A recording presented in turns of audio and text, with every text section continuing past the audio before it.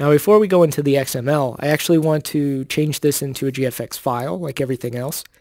And most importantly, I want to create some textures because we need to have a DDS.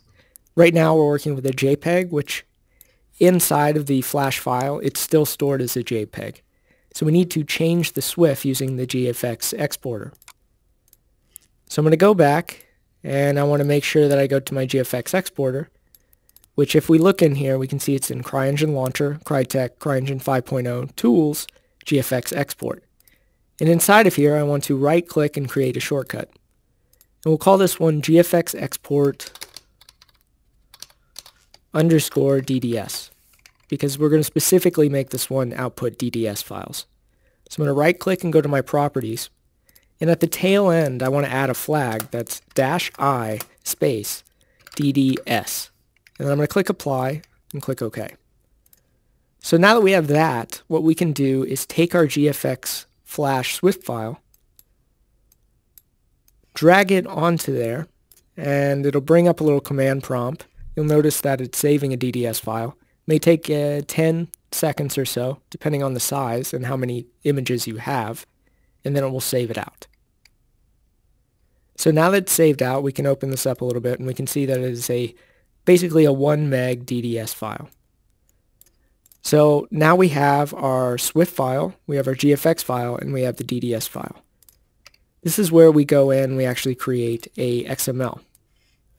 So the XML that we're going to create, we're actually going to look at some of the previous ones that exist. And then we're going to bash those together and make it work for us. So if I open this up and we click something like HUD or crosshair, we would be able to get something that we need. I'm going to go ahead and do it with HUD, and you'll see that we have all of this information, and we actually don't even need most of this. So we're going to delete most of the, we're going to delete all of the HUD 3D. We'll bring that up, and we can actually delete a load of this stuff as well, all the way up to the GFX. So we're not doing the HUD 2D, we're going to do GFX source. We'll do that at the end. Let me go ahead and copy that. And then we'll paste this one here. And let's go ahead and save this as something else. So we'll call this one GFX source, and making sure it's in the UI Element. And I want to keep everything to default, except I want to delete all of these because we don't actually need any of that information. And the name we're going to give it is GFX source.